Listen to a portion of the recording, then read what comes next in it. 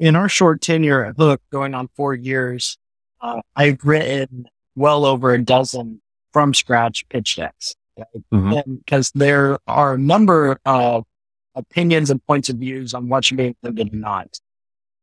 So rather than tell you these are the 12 slides I recommend, the 12 bonus slides, I'll say it this way. Um, you need to be absolutely clear the problems you solve. Hmm. And that problem statement, so at Hook Security, we say like, we solve training the non-technical user to recognize online manipulation. Okay, great. That's cool. What's that mean? And so we solve it in different ways. And then we're very clear that we also solve a market access problem. We solve a delivery problem. We frame everything that we do in the terms of the problems we solve. Hmm. Because as an investor who doesn't know your space or your niche or anything about your new tech, they can, in a concrete way, capture, okay, even if I don't invest, I know that this company solved this problem over here. That's helpful for them to carry it on and pollinate it to their other investor group.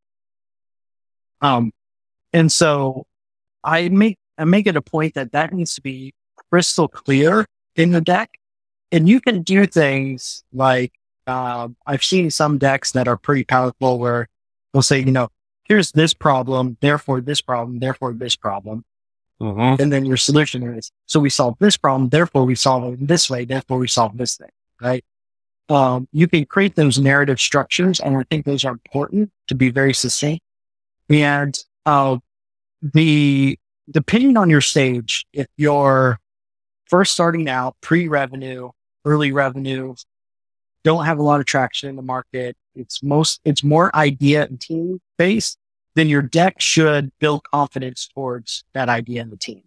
If you're maturing and you're raising capital and you have metrics to back it up and you start having historical data, even at the Series A, it might not be statistically significant enough to actually create true historicals, but it gives you direction.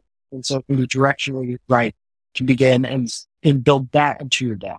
So depending on where you are, I think it's very important to understand what audience is looking and needs from you to make a yes. And that's how you should approach building the deck.